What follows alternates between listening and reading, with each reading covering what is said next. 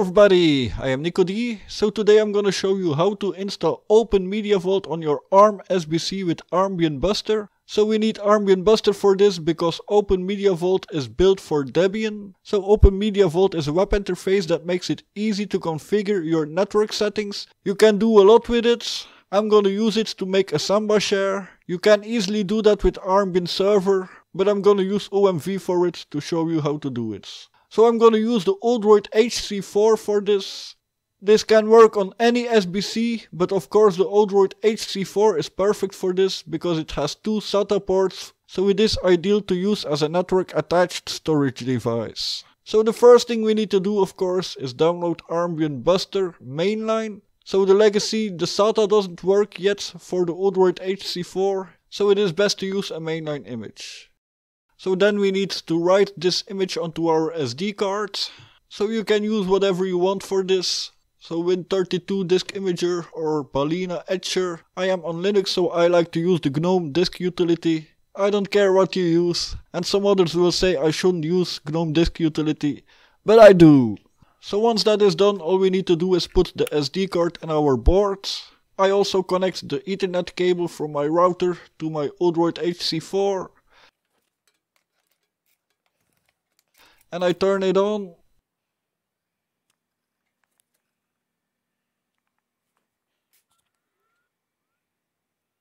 And now I go to my NanoPi M4 version 2, my main desktop computer. And I open my router page to see the IP address of my Odroid HC4. So here I see the IP address of my HC4 is 192.168.1.7. So I open a terminal window and I log into it with SSH. So sudo ssh root at 192.168.1.7 and the password is 1234. Now we type 2 times a new password. And we create our user account. And first thing to do, as always, is of course apt update. There are no packages to update, so that's good. We don't need to do sudo apt upgrade. If you do have packages to upgrade, then do so. Now we've created our user, so now we are gonna reboot and log in with our user. So for me, NicoD. Okay, we are back on the Odroid HC4. So now all we need to do is sudo armbian config. Then choose software. Here we go to softy. There OMV. So press the spacebar so it is selected and press enter to install it. Now I open a second terminal window. I again log in with SSH here. And here I open htop. This is pretty important. When the installation of OMV is ready, you will not see it because it changes the IP address. So it logs out. That's why I use htop. With htop I can see if I'm still logged in or not. So it takes about 20 minutes to install. So just be patiently and watch if htop has crashed. If nothing moves anymore in htop, then you know that the installation has finished. So I again go to my router page and look for the IP address. Now it is .2 instead of .7. So I select the IP address and I select go to. And here we are in OMV. So the default login is admin and the password is OpenMediaVault, all lowercase.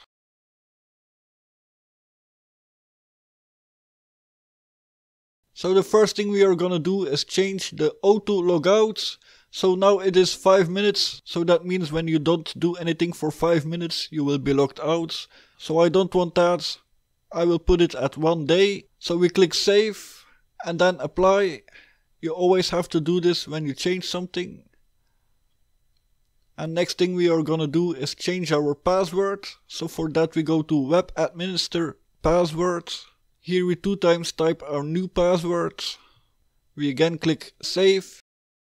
Now let's go to the update manager and see if there are any updates. So you can click here on check and then it checks if there are any updates. There are no updates right now. The next thing is plugins. So here you can install different plugins And we can add some. So if we go to omv-extras.org, so we copy this and we again open a terminal and we log in with SSH with root. So now we paste this command in here and we execute it. So this downloads a bit more plugins for OMV.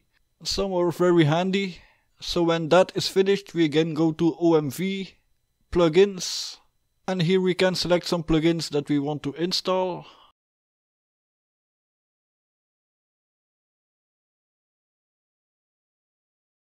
So the one I want is here, Reset Perms 5.0.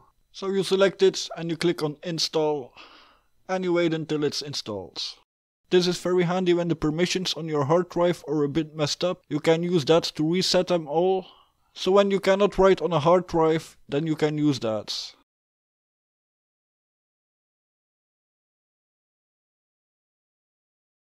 So now let's start setting up our shared folders and our Samba share.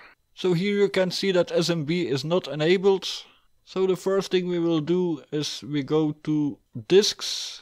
Here you can see my both hard drives and also my SD cards. So I've got a hard drive of 500 gigabytes and one of 1.5 terabytes. So that's okay. If you would like to erase your hard drives, then you click wipe here. So now let's go to file systems. So here again you see my 500 gigabyte hard drive and my 1.5 terabyte hard drive. So these must be mounted. So we click on the drive and we click on mount. And now we can use them. So next we go to shared folders. And here I add one. So one that's called games. And I select my 500 gigabyte hard drive. And the paths I do just slash. That means that it can read the whole hard drive and not just a folder. If you just want a folder, you can type the name of the folder there. So this is my first shared. I apply. And then second I make another shared. And this one is for my second drive, for my 1.5 terabyte drive. So I call it backup. And I select my second drive. And again from the root of the drive. And not from a folder. I get an error. No worries, it still works. Don't know why. So apply. Yes. Now we've got this. Now we can go to SMB. So here first I enable SMB. And I click save. And apply. And here I again add two SMB shares. So again one for backup. So I select the shared folder backup. Everything is okay. Save. And apply. And then a second Samba share for my games. So I again select the games shared folder. I give a command games SMB and I save that. And again apply. Now there is one more thing we need to do to be able to log in to that with a Windows computer or an Apple computer or a Linux computer. Doesn't matter. We of course need to make our user account. So there is one created here, but I still have to add the passwords. So we go to user and here I've got my NicoD user, but I will add my passwords. So 2 times type my passwords and again click save. And that is all I need to do to create my Samba share. If I now open the file manager and I go to browse networks and there Windows network, then work group. There you can see my Odroid HC4. If I go in there, you see my games folder with all my games. And also the other one, backup. So that's it. Now I can access the hard drives of my system on my whole network. So you can do a lot more with OMV. Maybe I will show that in a later video. But I will keep it at this for today. So thank you all for watching. I hope you all liked my video. See you all later and bye.